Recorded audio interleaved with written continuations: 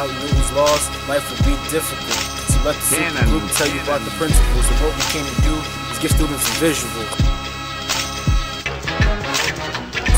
Without the first law, well, things will move and stop. Like some magic beans, well, they could hop whenever they want, because force is what causes movement.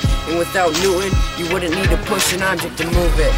Supergroup the best. According to inertia, an object at rest stays at rest, and you could bring that to the test.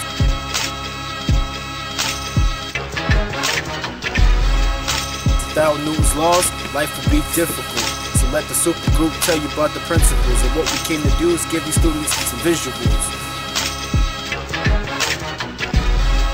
Yeah, let's move it to the second one. An object accelerates in the same direction of force, like a buggy being pulled by a horse. Without this law, you couldn't even drive your Porsche. And the force put in is equal to the force out. So if you want me to leave the booth, you better push me out.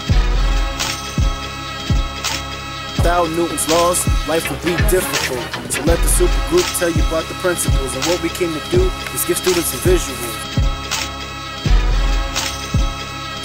Now let's get to the third one. For every action there is a reaction. So if you step in my path, something is bound to happen. And if this law wasn't around, you couldn't walk on the ground and rep a gang for your town. And you know we hold it down like it was gravity. So keep pushing, y'all. And you don't even understand, go back to the first law.